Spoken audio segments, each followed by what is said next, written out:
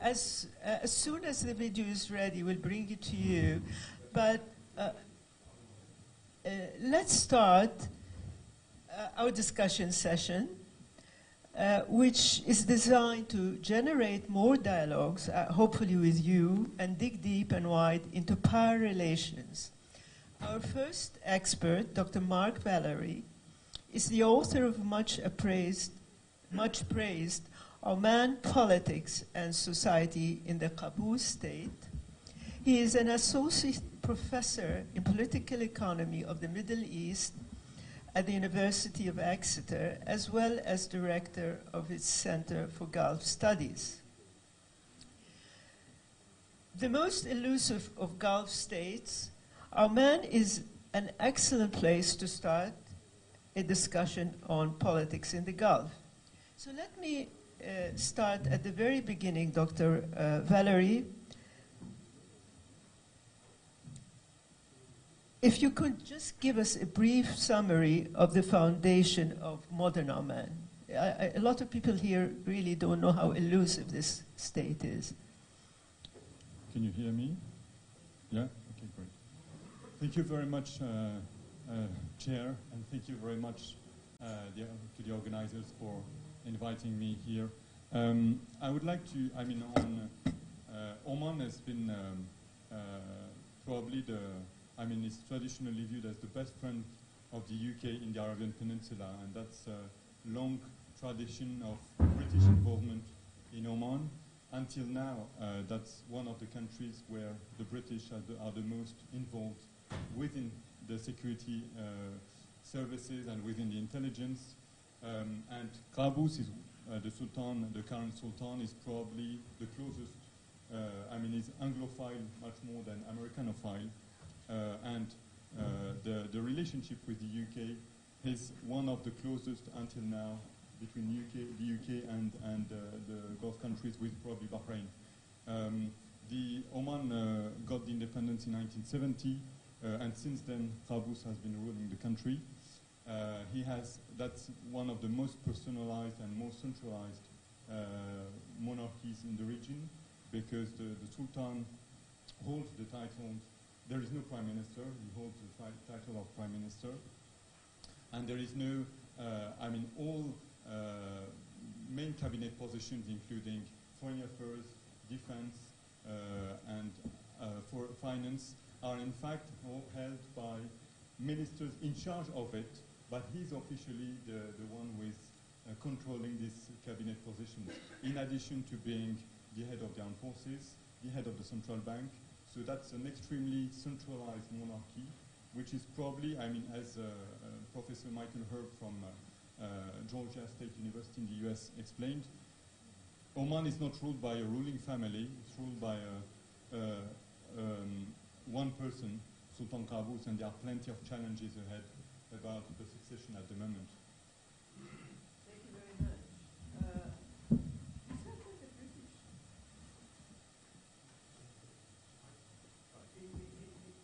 Sorry. You said that he's been there since 1970s. It's the British who put him. Am I correct? Definitely. Ever since, is this the beginning of the nation state of Oman, you think? Just on your question, yeah.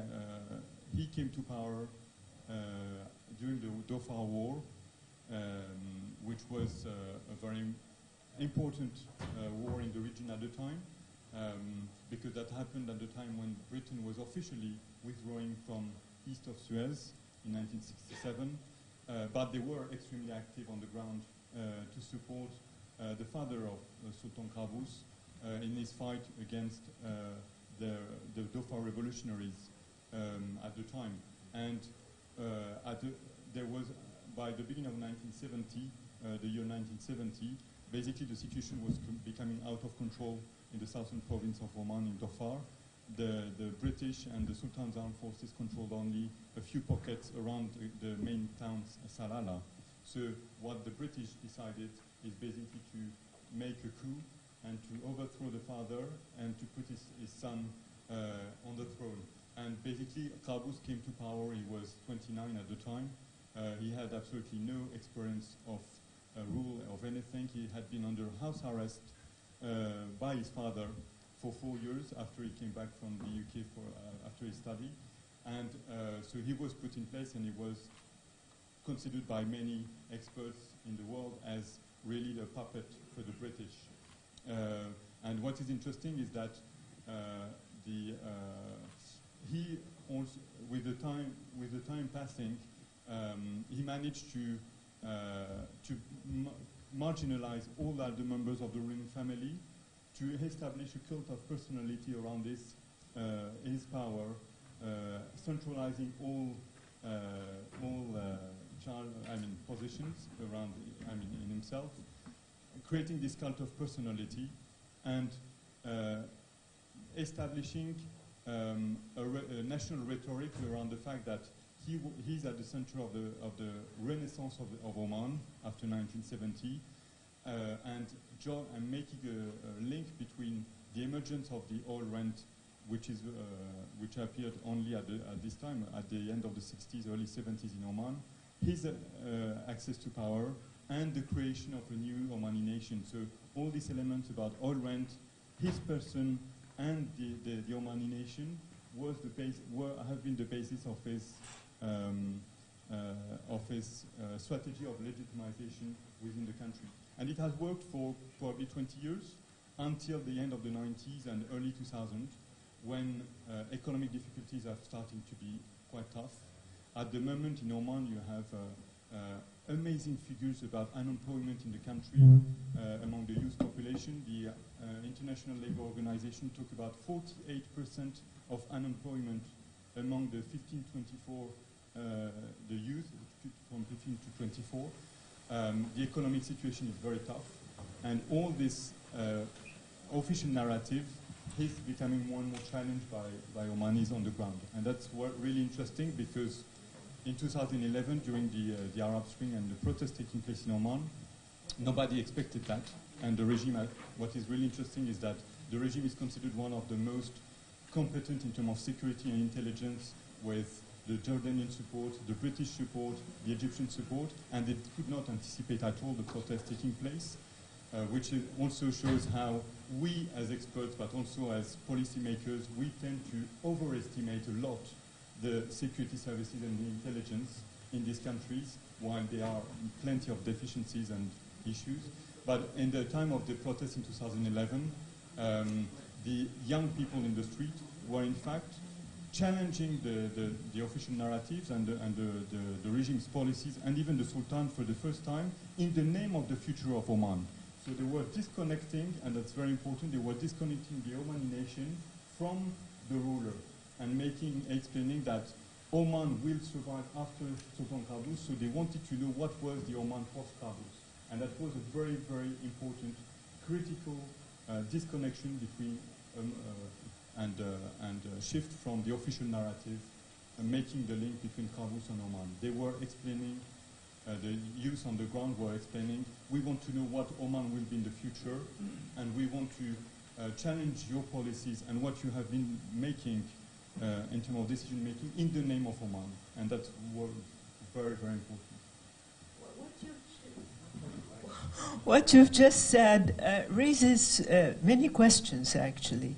I don't know where to start, but let me start with, from your description, raises a question about the viability of the concept of nation-state.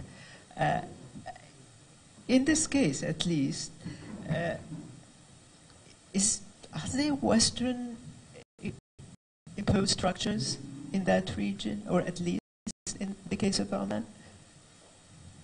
And that's, I think that's a difficult question, in the sense that... There's always been a community of Oman, community of Kuwait, community, but a nation-state,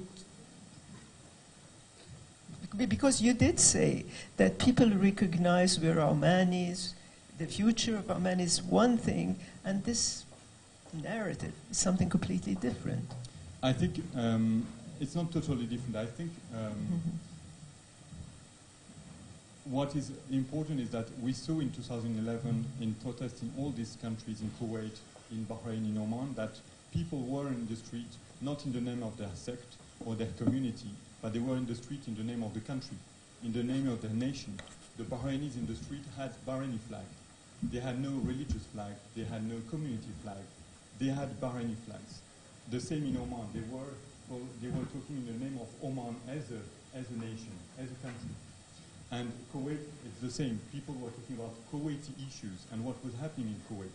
So I don't say that there is no transnational connection, but what I mean is that the nation state has acquired something, I mean, which is solid, and we can call them as something artificial or anything, but in the end, the Kuwaitis they are feeling and they are thinking as Kuwaitis for the future of Kuwait. Bahrain is the same. They are not thinking in terms of Shia or Sunni primarily. They are thinking in terms of Bahrain, of the future of Bahrain, and that's the same in Oman for what I know. So what is important is that in order to contradict this idea, you have what Madawi al-Rashid, professor at the LSE, has called the hyper-nationalism rhetoric from the leaders, trying to emphasize a particular type of military aggressive nationalism that is portrayed by the rulers in order to solidify the unity behind themselves. But this narrative goes against the narrative by the population and the nationals, saying we are not happy necessarily with this hyper-nationalism that you are portraying. We want to design our own nation and our own social contract for the future. And I think what is really important is that we see particularly in Kuwait, but it's true elsewhere. For a long time, we've had the idea that the oil rent was decided by the rulers, or the use of the oil rent was in the hand of the rulers and decided by the ruler and distributed to the population and spent according to discretionary decisions by the rulers. What is really important since 2011 and Kuwait, but in Oman also, that people have been saying the oil rent is not anymore something that the ruler controls and they distribute as they want. This is a national wealth, and this is something that we want to have a say on in terms of spending, in terms of use. And that's really, really something critical, saying that the oil rent is a national good, a national wealth, that as a nation we should decide what we want to do with it. And we don't agree anymore that the ruler has to decide by himself what he wants to do with it and redistribute it to calm down the population.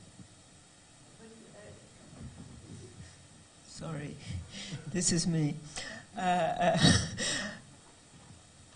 You again, here there's 2 points you raised. One, and both about legitimacy. One is the accountability. Who owns the wealth of the nation? Who decide what happens to us? How to proceed from here? How to progress from here? But there's another point you've raised, and I can't let go, is this image that massive propaganda machinery raised about Oman, and if you don't mind me mentioning Oman, of a stable, dependable country, and therefore there is legitimacy. Stability itself is a reason for legitimacy. Look at other places, because one of the poorest excuses about democracy, it is a poor excuse. Democracy is a headache, they fight with each other.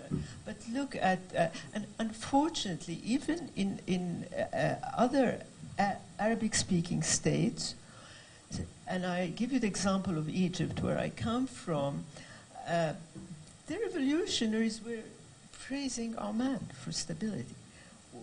So can you touch on these 2 strands, the legitimacy, part of it accountability, and part of it stability, political stability?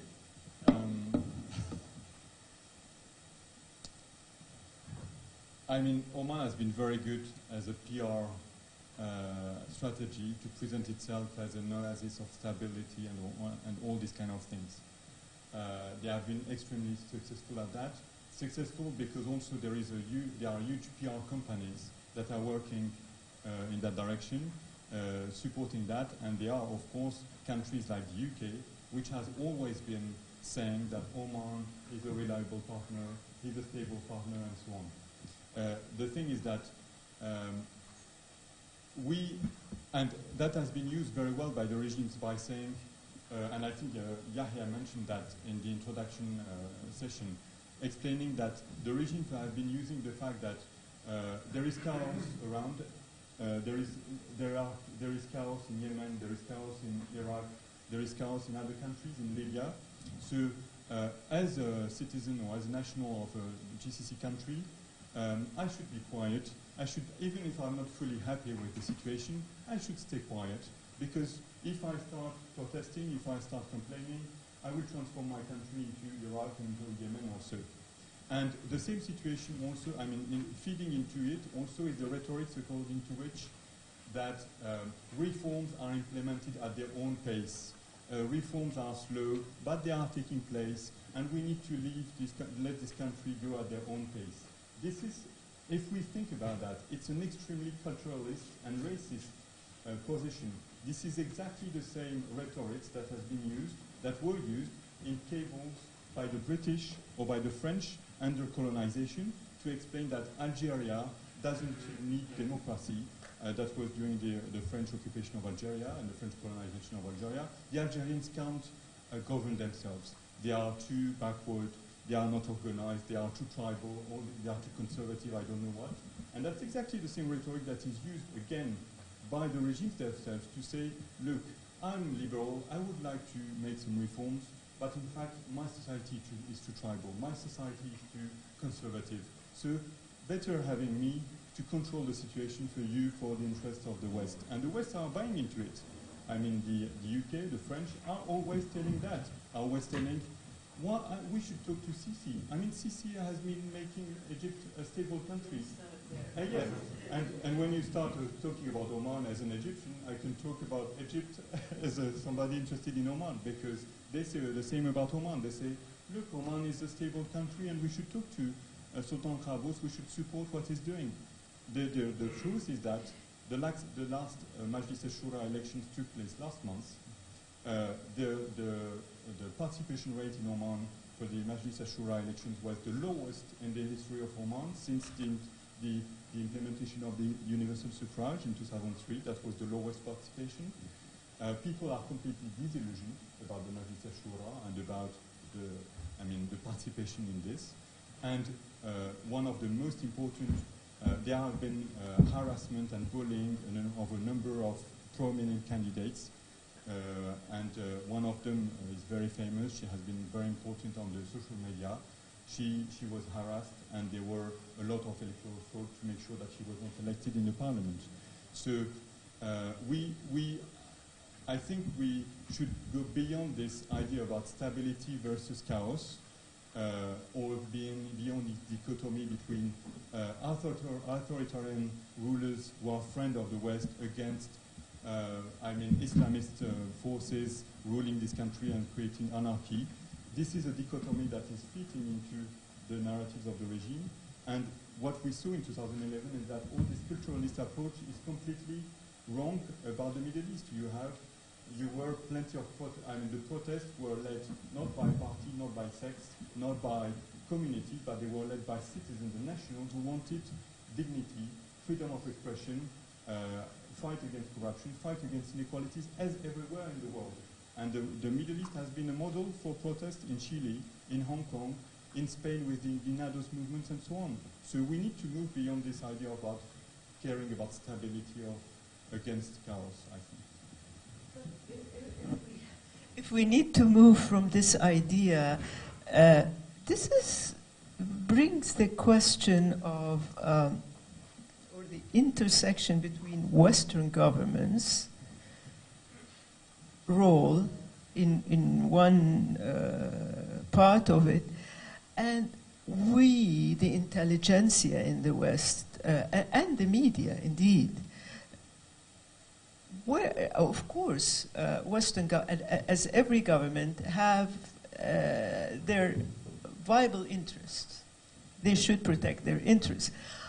But how to assess their role beyond going through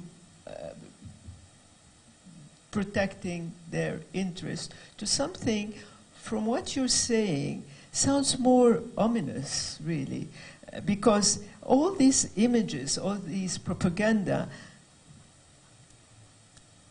was pushed, and in many ways, the question of stability and reliability of these people fighting the bad guys who would hurt us in the West. I don't think you made it up. Simon didn't make it up. Most of us didn't make it up. It's a Western government and authoritarian joint venture. So could we start about talking about the Western governments and how could it change? Because really they're storing bigger trouble for themselves. I think probably Simon, as a professor of international relations, would be better on that. We'll get to him. Yeah. Oh, do you want to jump in? I mean, just one word. I mean, the thing is, I'm not a policymaker, but I really want to say that the Middle East has been experiencing structural changes at the moment in terms of demography, for instance. I mean, in terms of demography, we have to understand that, for instance, the fertility rate in the region, in all countries, and especially in the Gulf countries, has dropped dramatically within 20 to 30 years. So we went from, in Iran and in Saudi Arabia in the 1990, from a rate of 6 children per woman, basically, to less than 2 at the moment, within 30 years. In Saudi Arabia and Iran in particular, but we can see that the same in Qatar, in the UAE, in all the countries. I think Oman is at 2.5 children per woman at the moment. So these are massive demographic changes. We have societies where more than 50% of the population at the moment is under 25, and usually more than 50% are under 20. So the generations of people who are between 10 and 20 now in the Gulf monarchies are either not yet still at school, or either not yet, I mean, they are about to enter the job market. So the main challenges that, in terms of economic challenges that these countries will face, these regimes will face, are coming. They are not there yet in terms of integration people on the labor market and so on. And with these young generations who are, as I said, usually maybe the only son or daughter of the family, or maybe there are only 2 kids. So they have a totally different perception of what the family is, of what the traditions are, and so on. So their views of the world are completely different. And in that sense, we are only, I think, at the beginning of fundamental changes. The Arab uprising is just a first step, but it will last for decades. And I will pass to Simon. Thank you very, very much. Actually, it's a good place to turn to Dr. Simon Mabon, a senior lecturer in international relations at Lancaster University and director of the Richardson Institute. His focus is international political theory, which he applies to the Middle East region. His book, Saudi Arabia and Iran, Power and Rivalry in the Middle East, which was first published in 2015, has been republished many times over. It fills a very important gap in the field. And I understand he is the research fellow with one of our hosts, the Foreign Policy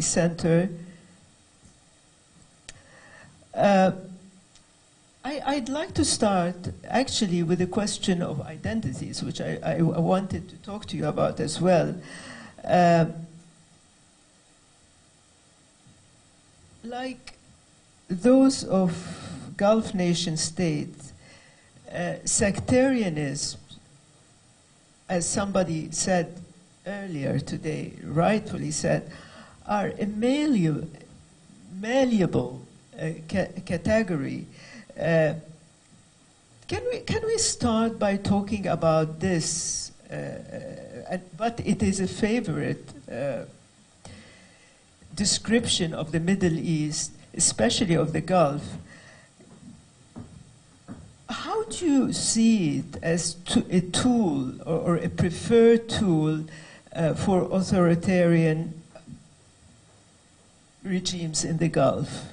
Thank you. I think that's a really interesting and important question. I'll just very quickly first thank Drury, Adam, Jawad, everyone at Salam for the invitation. I'm really pleased to be representing the Richardson Institute and continuing our collaboration, which for us is incredibly important given all the work you do. So thank you so much for all of your hard work. I think this is a really important question, and it speaks to a project that I'm working on at present, a Carnegie Corporation funded project called CEPAD.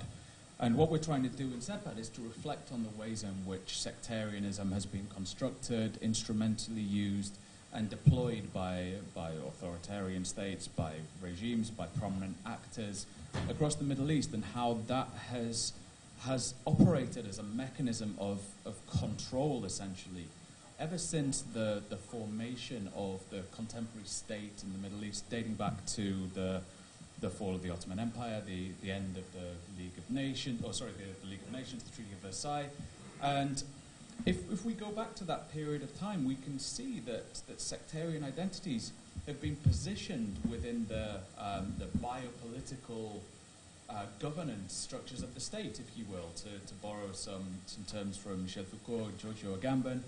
And if I may, I'll just quote Gertrude Bell, a prominent British I don't really know how to describe her, given her various different hats that she wore.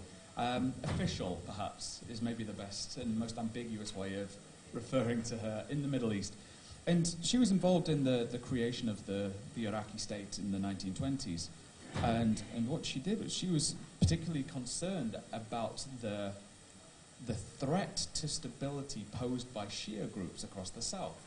And she, in her diaries, she wrote about the perception that these Shia groups had strong links to Persia at the time, and she was worried that if the Shia groups were really located within the fabric of the state, then that would be a way in for Persia to erode the sovereign essence of the Iraqi state. So this isn't a new entity, this isn't a new idea that dates back to 2003. It dates back to the very establishment of the contemporary state in the Middle East. And if we look across the 20th century and into the 21st century, you'll see that identities have been deployed, mobilized, manipulated at the whim of sovereign states, at the whim of rulers and the powerful. And I guess that the resonance of this demonstrates the power of religious identities, the stickiness of these religious identities, that they have the capacity to mobilize, they have the capacity to speak to broad concerns. They're not just purely instrumental, they actually resonate across society. But they have been deployed and mobilized and manipulated by the powerful in an attempt to ensure the survival of these particular regimes. And this isn't a new thing. This isn't a new phenomenon dating back to 2011 in the Arab uprisings. But it dates back all the way to the 1920s. And you can see this in the archival documents. But here you've just raised the question of sovereignty. How sovereign it is, any of these states, if the narrative around them has been constructed by Western officials, as you called it, or operatives, or however you want to call them. And yeah, It's a difficult question. I've just finished a book that explores this idea of sovereignty, and it's a fundamental question in political theory. How do you understand the roots of sovereignty? And if we look at the Weberian model, you can see that there are common features of a sovereign state, the idea that you have a bureaucracy that can collect taxes, you will have institutional mechanisms, the ruling elite will have a legitimate monopoly on the use of force. So there's these features that would be identified as being the prominent features of a sovereign state, and that's embedded within international politics, the United Nations, etc., etc. But if we look at the actual source of sovereign power and legitimacy, the points about legitimacy I think were really important, we'll see that there are different sources of legitimacy across the Middle East, across the Gulf. I mean, if you look at the Saudi constitution, you'll see that God is the source of all of its laws. I mean, Saudi doesn't have a formal constitution, it has a basic law. But God is the source of that. God is sovereign, right? But the king is also sovereign because the king can suspend the basic law in times of crisis. So there's a tension there. But I think if we look at the fundamental features of what is typically accepted to be a sovereign state, you can see that there are these institutional dimensions. The Weberian model applies, broadly speaking, across the Middle East. But when we go deeper into what that Weberian model is filled with, then we get these real sort of differences, religious, cultural, political, tribal differences that offer a rich tapestry for understanding sovereign power, contingent on time and space. But since you mentioned some of... Did you want to say something? Of course. It was just a reminder. God. Terrible, huh? Since you mentioned the literature on identities, this is a book by Amin Maalouf. Is usually, he's a Christian, Lebanese, and French citizen, that my Gulf students at Georgetown find especially to their liking. So, although, and he argues that nobody has one identity. There must be very narrow human being who has one identity, and therefore, can you imagine a situation where, when the umbilical, this neo-colonialist umbilical cord is severed, that the region would find new identities, just as it's looking for new ways to legitimize? Yeah, of course, and I think what's going on in Lebanon and Iraq right now is a really good example of this. That in these two states, there's been this long-standing framing of events along sectarian lines, and it's sort of hinted at it earlier on, but this was a manipulation of political life. But what people are trying to do in Lebanon and Iraq is say, "Khalas, we want something different. We don't want to be constrained by these long-standing identities around which the fabric of the state, the organizational structures of the state have been built." And you look at the political dimensions of the power sharing dimensions, you look at the economic issues, you look at the basic governance structures of states, Lebanese state and the Iraqi state, and you'll see that the protesters are wanting something different. These protesters are explicitly articulating membership of anti-sectarian groups. They're explicitly articulating a desectarianization of political life. They're articulating being Lebanese and being proud of being Lebanese, being Iraqi, being proud of Iraqi, being anti-Iranian in some cases, because they're trying to move away from that very narrow understanding of identity. Now, the question is what comes next after that, and that's where new identities will be forged, interest-based identities, maybe political identities, class identities. All of these will come to the fore, and they will play out within the context of this reimagining of political life. And I imagine that this will also take place in other states across the region when the conditions are right for it. I mean, I'm thinking of Bahrain in 2011, and there was an opportunity for the reimagining of political life. And I remember the the chants from the streets, and not Sunni, not Shia, just Bahraini. And it was that rejection again of sectarian narratives in favor of something more collective. And of course there would have been different identities that come out after that, but there was this moment of collective empowerment that was ultimately destroyed by the powerful who sought to decimate the collective moment and the collective movement by framing it in particular ways. And we all know the processes that happened there. But there was this moment of collective empowerment along particular lines that were rejecting the pigeonholing, this framing of events in very narrow sectarian ways. So yeah, there is this reimagining going on, and it'll be interesting to see how that goes. You wrote a book about, which I've mentioned earlier, about in which you looked very carefully at Saudi and Iranian political rivalries. And presumably there's systems of governments as well. Do you find the main basis on which both Saudi and Iran system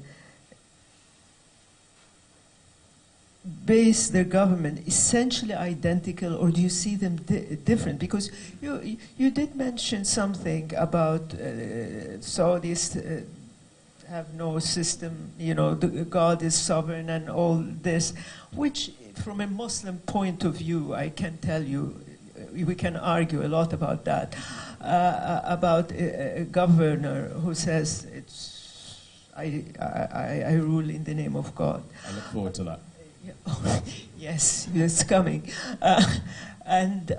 So can you tell us about the differences between the two systems, of their basis of legitimacy, and how entrenched each one, and how easy to dislodge both, either one of them? I think that they're very different in the way that they operate, albeit perhaps aspiring to the same type of goal. They both aspire to claim leadership of the broader Islamic world, and in that sense there are similarities, but the way that operates, I think, is dramatically different. The Saudi state is traditionally less democratic than the Iranian state, which has at least a facade of democracy in certain areas, albeit certainly constrained by a range of different forces. So there are different processes at play. The two aspire to claims to legitimacy in the same type of manner. They both aspire to this leadership of the collective community of Muslims across the world. But what is interesting is that very quickly after the revolution, the Iranians sought to frame the post-revolutionary Iran as speaking to all Muslims and oppressed Muslims, drawing on the legacy of Karbala, drawing on the legacy of Shiism, but not explicitly framing this as speaking to Shia Muslims. Because of the broader demographics, they wanted to speak to all Muslims, and the legacy of Shia thought, of course, features prominently. But what the Saudis did is they tried to reduce the claims to legitimacy that the Iranians were making by framing the revolutionary events as both Shia and Persian. In doing so, drawing on demographic differences and drawing on long-standing fears amongst many Arabs, and indeed British, going back to Gertrude Bell, about the manipulation of political projects, about the loyalty of Shia communities, and about the legacy and historical legacy of Persians and Persian conquest. So it's the manipulation of events, and we see that playing out to this day. It's still a mechanism through which ruling elites try to play out. Thank you very much. I have lots of questions, but we have to move now to Anwar.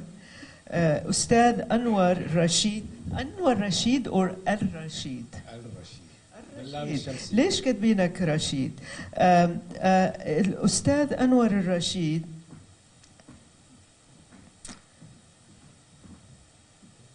came from Kuwait traveled from Kuwait, where he is the chairman of the Gulf Forum for Civil Society. I'll say it in Arabic as well. رئيس المنتدى الخليجي لمنظمات المجتمع المدني. He will give us a presentation, after which we hope to have more time to find out from him about the background of his group and his assessment of the most recent, indeed very exciting developments going on in the Gulf, including Kuwait. Please. You guys want to come Shukran. down? You might have to see up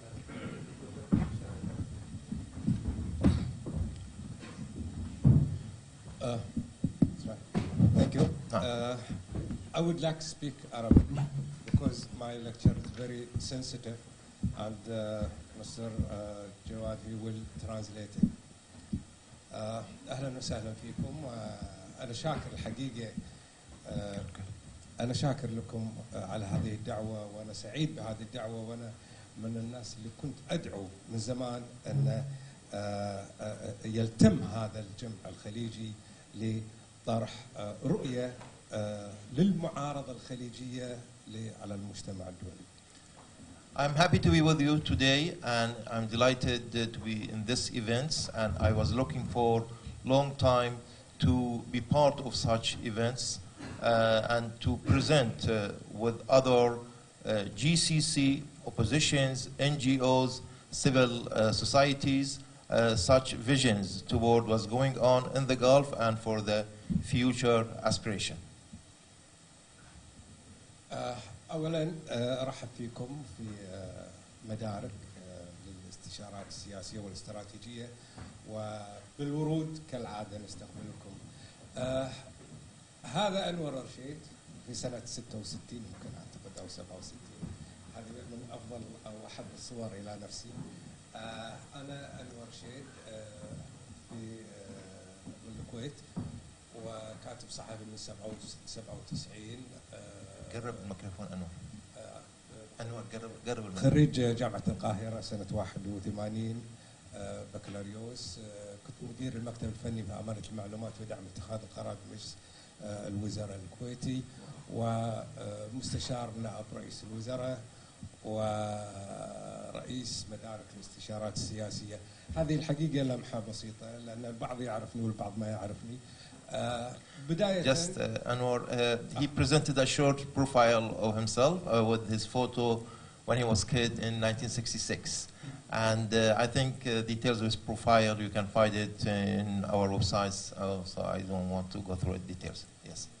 أنا قد نتفق كالعادة في طروحاتنا وقد لا نتفق، وأعتقد كوننا وجدنا، وهذا أمر طبيعي، كنا إن وجدنا أو حضرنا في هذا اللقاء، أعتقد هذا بحد ذاته إنجاز كنت أطمح له من زمان. So to agree or disagree, this is very, very natural, but to be here all together as activists or even politicians or human rights defenders and to look for the future of the Gulf or any vision toward aspiration of the Gulf, this is a really remarkable event and remarkable moments that we can share all together. دائما أنا يعني أحب أطرح أسئلة يعني وانتشارك في هذه الأسئلة ونبحث عن إجابة لها. دائما يعني نقول دائما من نحن يعني كمعارضة خليجية متعددة الأطراف والمشارب، ولماذا نريد وكيف نحقق اللي نبيه أو اللي نريده. Okay. ومتى وأين نحقق ما نريده. There are a few essential questions we have to raise. Who are we? What we want or what we demand, how we demand it, and when we have to raise it or demand it, and where we have to raise these demands, and so on. And definitely in what way.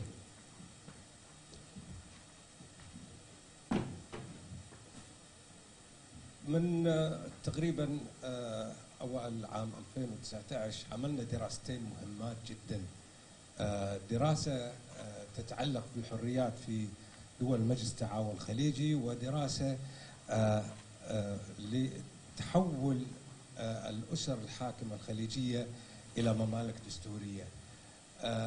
الدراسة عن الحريات في دول الخليج اللي عملناها والدراسة الأخرى اللي عن الممالك الدستورية وصلنا إلى نتيجة مهمة جدا. في مجال في دراسة الحريات. خلني بس. We carry on two important studies. The first one was about the general rights in GCC countries, and the second one on the visions toward having a constitutional monarchy within the GCC countries.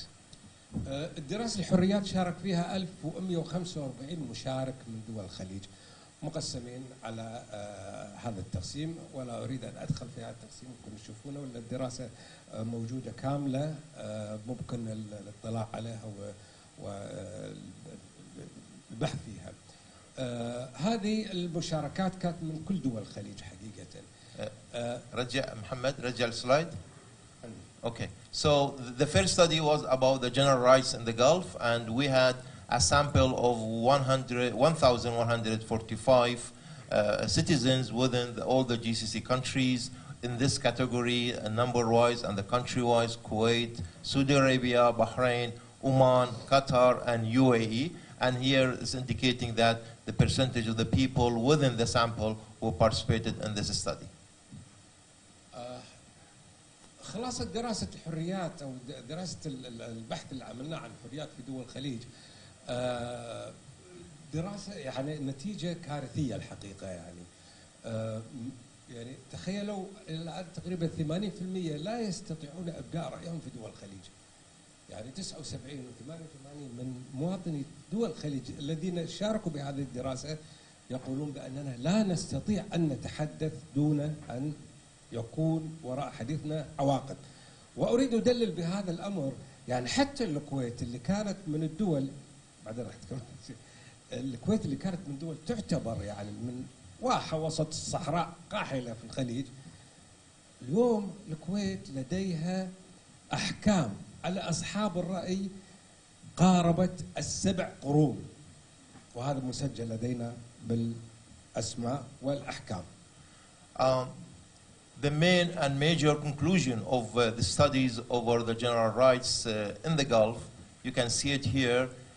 Almost 80% of this sample, they confirm that there are no rights, and at the same time there are fear of type of the harassment or punishment or targeting them at all. So they cannot express their idea freely at all.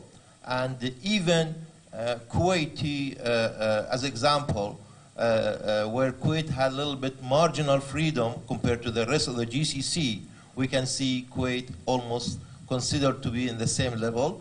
As example, there are cases that some people expressed their views or just they made a tweet, and we can count like 7th century as imprisonment for these cases. That indicate that there is no such room for freedom or expressing your view within the GCC country. أما بحث دول التحول إلى ممالك خليجية، هذا البحث أيضا مهم جدا اللي عملناه، وراح أمر على أيضا مرور سريع. شارك بها 778 مشارك مقسمين كالتالي. الملاحظ في الدراستين أن أكثر المشاركين كانوا يكونون من دولة الكويت، على اعتبار أن الكويت شوية فيها نوعا من الحرية نوعا ما، يعني لذلك دائما تصير المشاركات من الكويت أكبر، وأقل المشاركات طبعا أيضا من هذا. وهذا أعطانا مؤشر مهم جدا عن مدى الحريات في أي دولة خليجية على حدة. The second major study, as I mentioned earlier, is about possibility that the GCC government to be converted to the constitutional monarchy, our samples is within the range of 778 citizens, and as per percentage-wise and the number-wise of each country, you can see the majority of the samples are coming from Kuwait, 51%, almost 403 out of them are from Kuwait. And this is itself is give you some indication that little bit there are more room for freedom of expression in Kuwait compared to the others, where we could see that people are ready to participate in this study and express their view little bit freely or marginally compared to the rest of the GCC countries. طبعا هالدراستين هذه كان بإشراف ومساعدة الدكتور بشار البقلي من جامعة سانت أندروز في اسكتلندا. These two studies are being supervised by Dr. Bashar Bakli, and he was from what university? سانت أندروز University. St. Andrews University in Scotland, yes. طبعا خلاصة البحثين المؤيدين لتحول دول الخليج أو الأسر الحاكمة الخليجية 80%، يعني 80% من المستفتين في دراسة تحول دول الخليج أو الممالك الدستورية إلى ممالك دستورية يعني مؤيدين لذلك 80% وشوية من مواطني مجلس التعاون الخليجي المستفتين. The very remarkable conclusion of both these studies is this phrase, that majority of 80.8% of Kuwait of GCC citizens, they are in favor of converting their countries toward constitutional monarchy, similar to the progressive constitutional monarchy in Europe. It is not just to convert it to constitutional monarchy, but to be as standard as the constitutional monarchy in Europe. And as we mentioned, and you can see percentage, very, very high percentage of those who participate in this study, 80%, they are in that favor and they are demanding that. طبعا مثل ما ذكرت لكم يعني ايضا نسبه اللي يخشون من الحديث ايضا نسبه عاليه يعني تقارب 80%. النتيجه وما ود ان اوصل له من خلال استعراض بسيط لهذه البحثين ان هناك خوف شديد يعني وعالي المستوى لدى مواطني مجلس التعاون الخليجي التعبير عن نفسهم وعن ما يجول بخاطرهم، وايضا هناك رغبه شديده وعاليه المستوى بان يتحرروا. ذلك نسبه الذين طلبوا ان يكونوا ممالك دستوريه وصلت 80%.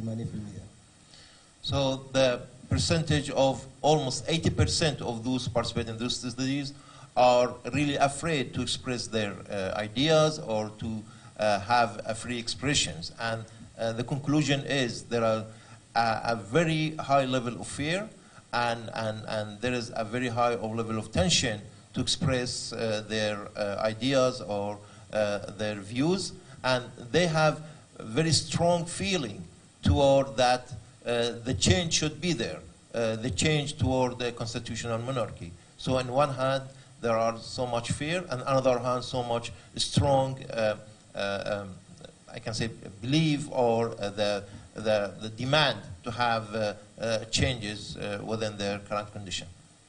طبعا لغة الأرقام لا يمكن دحضها، والبحثين كانوا بإشراف أكاديمي. لم يكن هالبحثين هما مجرد جمع آراء وتحليلها، وإنما كان أيضا وفق أسس علمية وقيم علمية. We cannot ignore facts of the statistics. We cannot ignore the numbers and percentages. And it's being carried on by a neutral body and through the scientific method. So this will give us a clear vision of what's going on in the GCC within the majority of the citizens. طبعا وسط هذا البحثين شلون نقدر نطلع أو نقفز إلى مرحلة جديدة.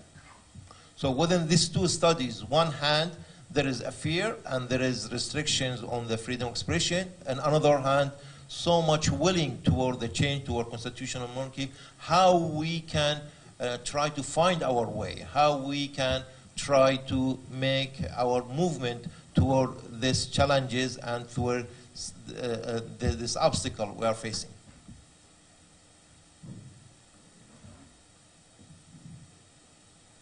يعني من الامور اللي وصلنا لها ان هناك في رغبه جامحه لدى مواطني المجتمع الخليجي بانهم يتخلصوا من هذا الواقع اللي هم فيه. وبذات الوقت خوف شديد من المستقبل. ما في يعني لم تطرح رؤيه او مشروع مستقبلي الى شعوب دول المجلس التعاون الخليجي. ودعوني بهذه العجاله يعني انا تابعت يعني دائما اتابع نشاط الاخوه الخليجيين وما اكثرهم لاجئين سياسيين هنا في لندن وفي كل اصقاع العالم حقيقه.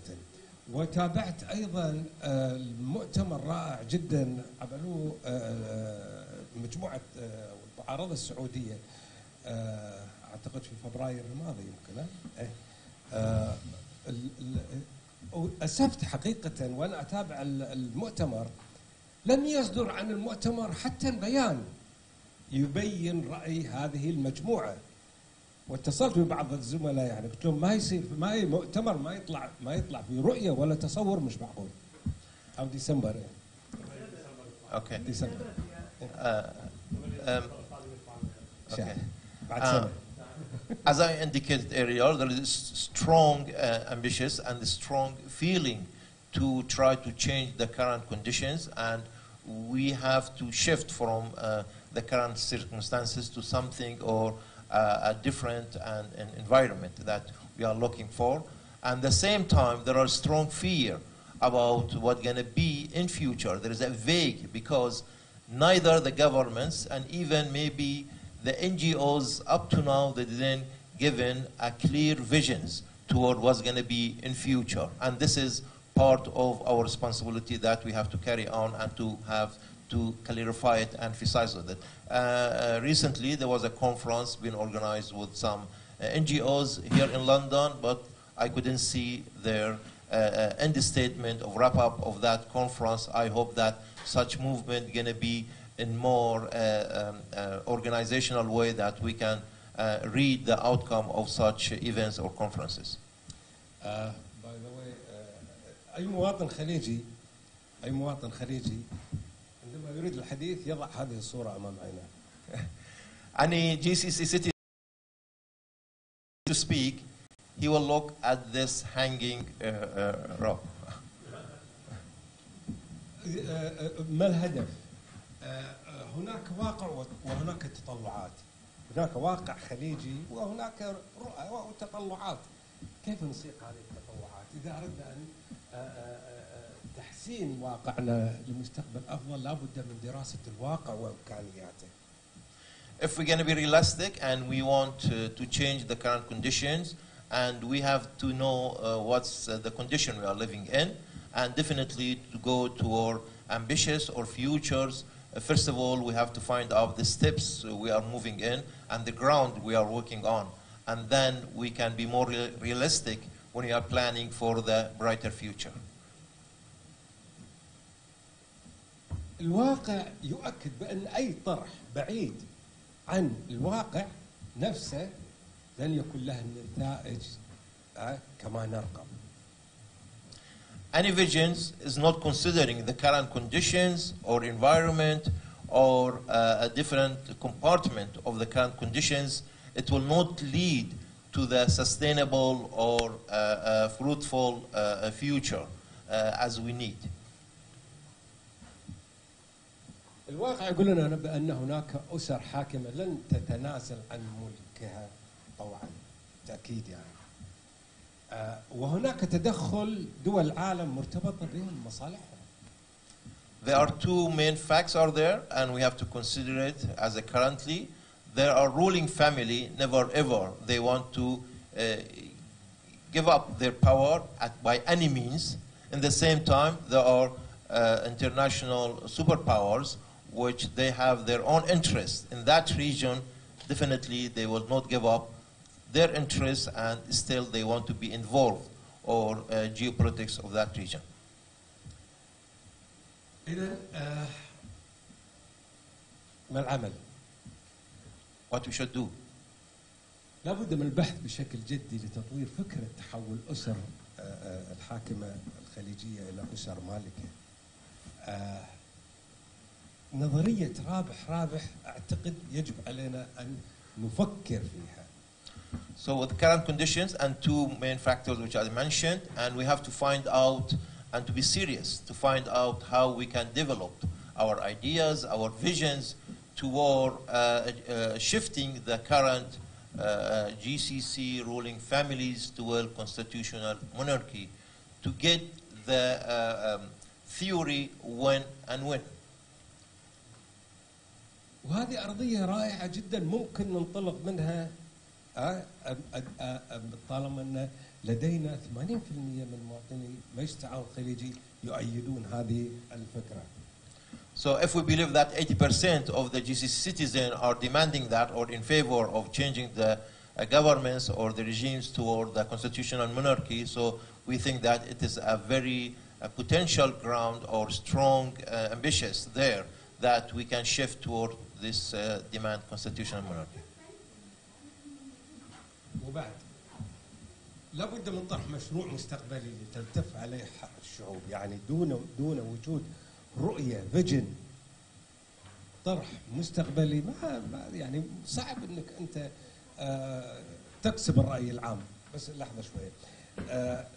الإشكالية المعارضة في كما أراها في دول الخليج كمجتمع مش كفردية لم تطرح مشروع.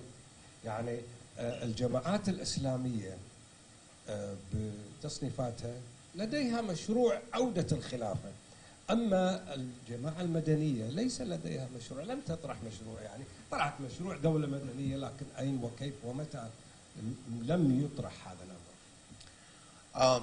Definitely we have to present our vision toward the future. We have to promote our vision within the GCC governments, and we, regardless of what background we are coming, definitely we have to prepare ourselves for such visions in the right way. And unfortunately, still the different opposition groups or different even NGOs, yet they collectively didn't forwarded any feasible visions which could be a practical solution to the current crisis. And different groups like Islamic groups or different groups, either they want the Khilafat states or Islamic states, which maybe won't be accommodating all the visions or different sects of the community within the Gulf. So, and those who are believing in the civil states, still they are so behind to promote their vision, or even they didn't collectively agreed on a common vision.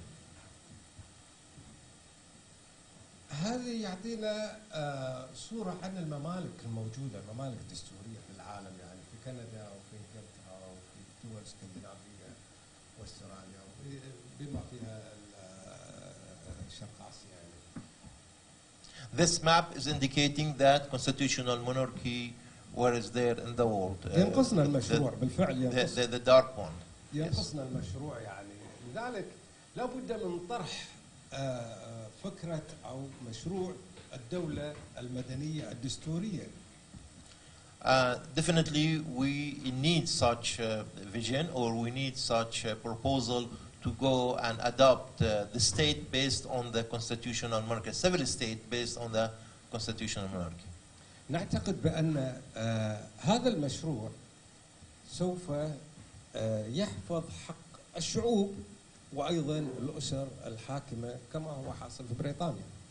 So we think with this proposal, constitutional monarchy, we can maintain the right of all citizens and all nations within that region, at the same time the rights of the ruling families. هل نحن في هذا المؤتمر نلتقي لكي نفضفض نفشة خلق ونمشي؟ Or we are here just to express and to express our feelings or our views and that's it, say goodbye? أنا أعتقد إذا كانت الإجابة بنعم فما في داعي نكمل هذا المؤتمر إذا ما طلعنا فيه بشيء. So if the answer is going to be yes, and then it will not be that much fruitful or useful for the outcome of this conference. خلاص دكتور نروح نسمع الأخبار ونروح البيت. So maybe it's better to listen to the daily news and go home. إذا كانت الإجابة بلا فيتطلب منا أن نعمل. So if the answer is no, then we have to start working and creating working group and to be considering it as a project and continuous plan for that project. لتحقيق هذا الهدف لا بد من أن علينا أن نكون على يعني ثقافة من ثقافة العمل الجماعي. راح استعجل شوية. علينا أن نطرح مشروع الممالك الدستورية كخيار مستقبلي يبشر بمستقبل أكثر أمنا للأسر الحاكمة الخليجية وأيضا إلى شعوب المنطقة وأيضا إلى الأمن والسلم العالمي أيضا. So we have first of all believe in a group work and at the same time we have to consider or adopt constitutional monarchy as a future vision or aspiration, and that's definitely will lead to the more security and stability of the region and all those concerned about this strategical location part of the world. لابد من حوار مجتمعي. خلونا نطرح هذه المشروع هذه الفكرة على المجتمعات الخليجية أيضا والمجتمع الدولي بأن شعوب الخليج ترغب بأن يكون هناك في أسر حاكمة دستورية أو ممالك دستورية خليجية. We have to open the channel through the dialogue within different sects of the society and try to lead them to have contacts and discussion among themselves about this proposal. وأتمنى أن نطلع من هذا المؤتمر بمجموعة خليجية تعمل على أمرين. الأمر الأول هو إقناع الرأي العام أو كسب الرأي العام الخليجي المهيئ أساسا والذي 80% منه مهيئ لأن يتقبل فكرة الممالك الدستورية بسرعة. So we have to work on to organize ourselves as a group and then try to convince the public opinion internationally, in the same time in GCC, first of all to consider such proposal as a practical project and we can follow it up and try to implement it gradually. تنهي شوي عشان وقتنا. يعني اقترح ان ينبثق ايضا من هالمجموعه هذه تقنع تتواصل مع الراي العام الدولي الامريكي والاوروبي في هذه الفكره بسرعه. I propose that out of this conference we can agree on a committee that they can start their work to try to promote these visions and try to work on it regionally and internationally. طبعا انا بحكم متابعتي انا مدرك انه في الم خليجي يعني الشعوب الخليجيه في الم خليجي والالم هذا الخليجي متمثل في الكثير من السجون والاحكام واللاجئين السياسيين. Because I'm coming from that region, I can feel and there are a fear within the citizens there and all the communities, and because there are oppression and there are detentions, there are targeting there, and there is banning of any type of human rights. يعني حتى انا ما اعرف يعني اذا رديت الكويت شنو بيصير فيني بعد الاستعراض هذا. Even I don't know what's going to be happening to me if I go back to Kuwait after this conference. امامنا نظريتين الحقيقه، اما نظريه مانديلا او يعني لتحقيق هذا الهدف، او نظريه خاسر خاسر. ما امامنا يعني خيار اخر، ولا نريد ان نخسر لا الامن ولا الاستقرار ولا اي شيء.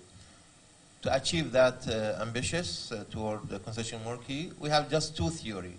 There is no third one. Either to adopt the theory of Nelson Mandela, that means peaceful movement, or to adopt the lose-lose method, which gonna be definitely lead to the destruction and no one will win. فأي من الطريقين نختار يعني أي من الطريقين نختار يعني هذا الأمر أتركه لكم وأترك هذا يعني لكم لتجدوا له إجابة يعني مش منك يعني. وكما استقبلتكم بالزهور وودعكم بالزهور وأنا آسف على الإطالة وكان يعني حبيت أن أتكلم بالعربي عشان أكون أكثر دقة بما أعبر عنه. وشكرا. Thank you very much, and I leave the answer to you. And like I started with giving you the roses, I will end up giving you roses. And thank you very much. أي سؤال؟ Any question? I think for everyone, yeah? Okay. Can we invite the speakers back up? The good news is that lunch has arrived. But 10 minutes-ish, we're going to let you have your thoughts and questions, clarifications. Are we doing the questions now? Yes, yeah, we're going to straight to questions. Okay, this is the fun part, but to get as many voices as possible, which is really the reason we're here, please put whatever comment, and comments are welcomed as well, or question. 1 minute only. Thank you very much. The lady there.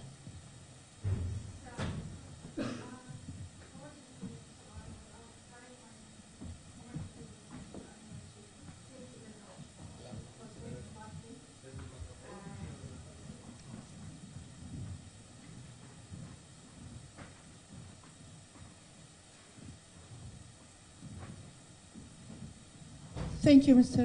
Rashid. Very enlightening and very actual and realistic, whatever you put there. One comment only.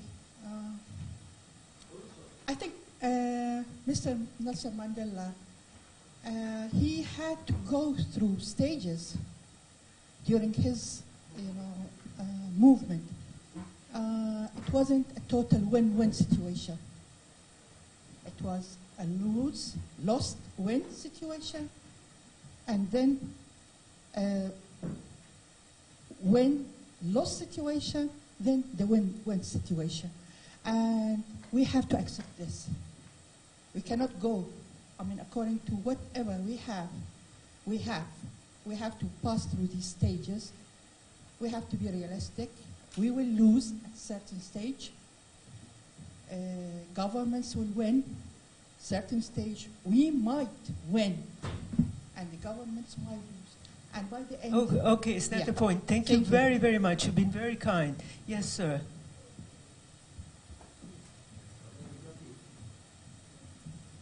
My question is to Mark. You talked about Oman.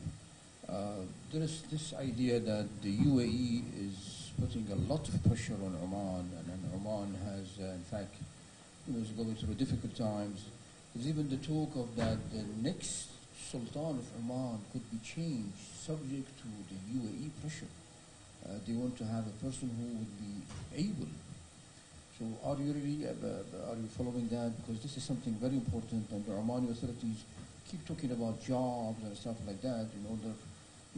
So you're interested in succession. Okay, because we were supposed to cover that. Next, we'll take 3 questions and go. Yes, sir.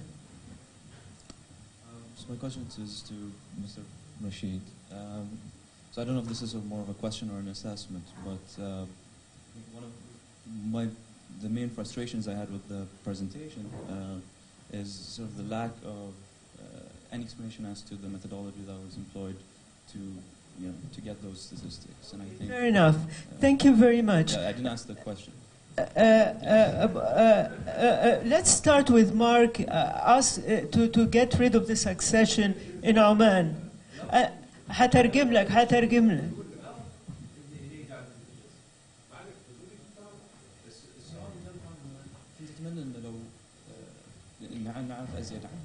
طريقة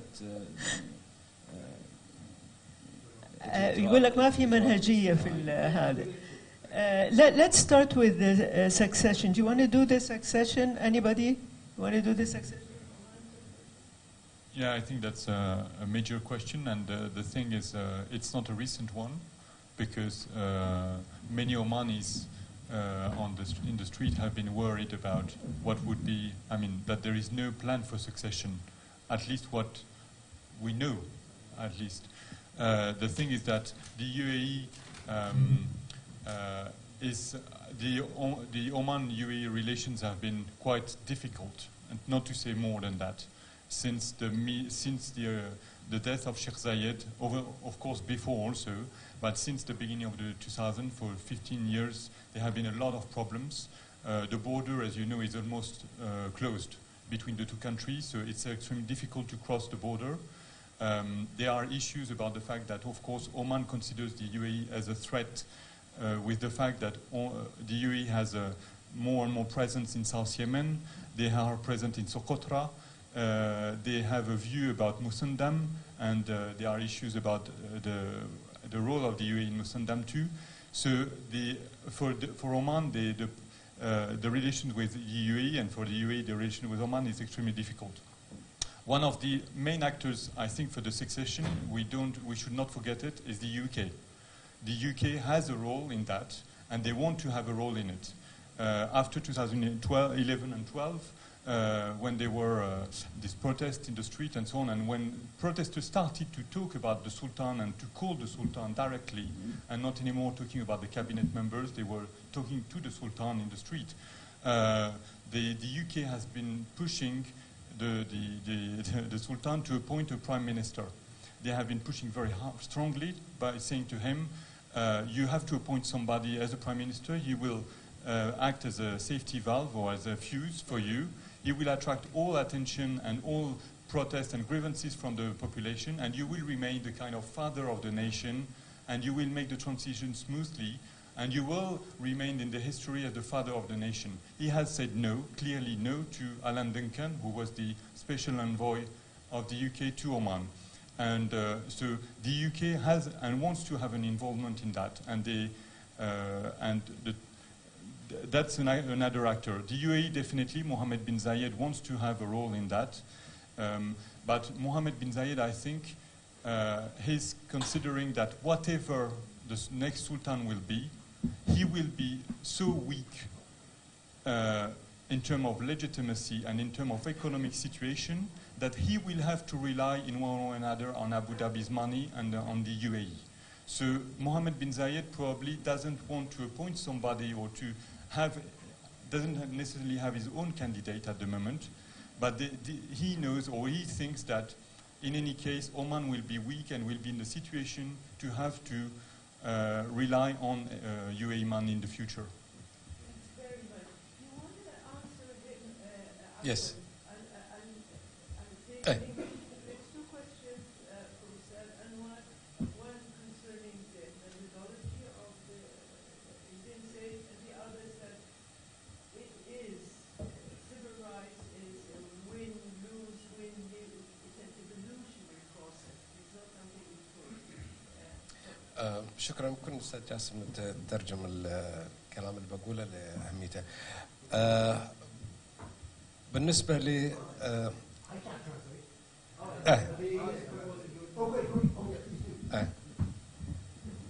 بالنسبه لسؤالك استاذه، يعني هي قضيه الوين وين واللوز لوز. يعني احنا نعتقد بان بعد النتيجه هذه اللي سويناها في البحث والدراسه،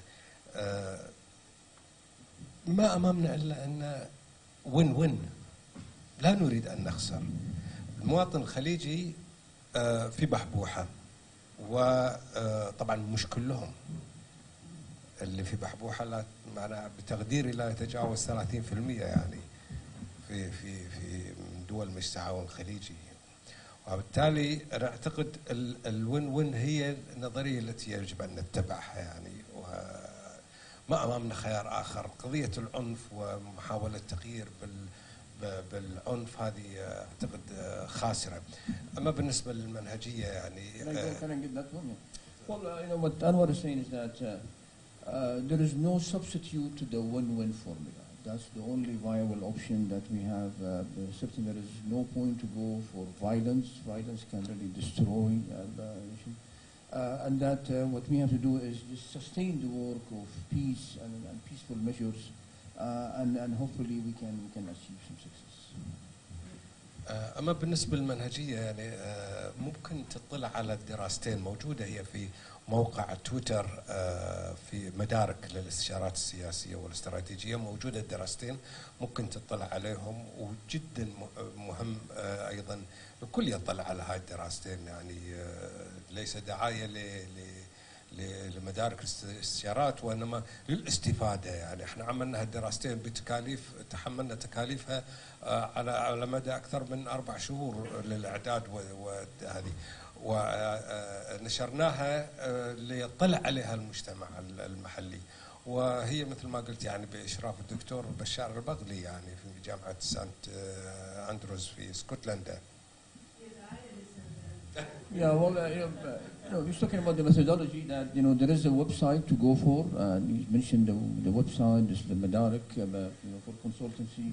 It took about 4 months to gather the data and under supervision of a well-known academic at university. So he says there is a space for that to go and check, and he encourages people to go and visit the website. I would have loved to hear everybody, and I hope we'll talk, but I was given instructions by the organizers that the final question is for their very, very own, the wonderful Yahya Al-Assi. Thank you. And it's not questions, just very small comments about the Saudi Dissidents Conference. Anwar, he criticized that, and he said there is no outcome. For us, I believe there's lots of work is going on. Anwar also, he asked to do some work and to fight with the repression and to ask to tell the world what's our messages. I think there's massive work, and we can't blame people that are fighting the regimes, because the regimes, they are very, very powerful, and they have allies, they're supporting them all around the world. So we need to be more realistic than optimistic. Regarding to our conference, we did the conference for several times. Yes, there is no clear outcome, because the first time for people like Saudi people to come together, to talk together, and to deal with each other, while the regime for decades keep dividing people. At the moment, I feel it's real success. They gather together, and the next success, hopefully, we'll publish something soon. Thank you. Alas, we must end here. Thank you very much. Before we do, I must thank our experts for their most stimulating presentations, and most of all, thank each and every one of you who attended this session, and indeed the organizers who chose to stand up for reforms that allow the peoples across the Arabian Peninsula and the world to see their creativity and potential that can only requires the oxygen of freedom. Thank you very much. I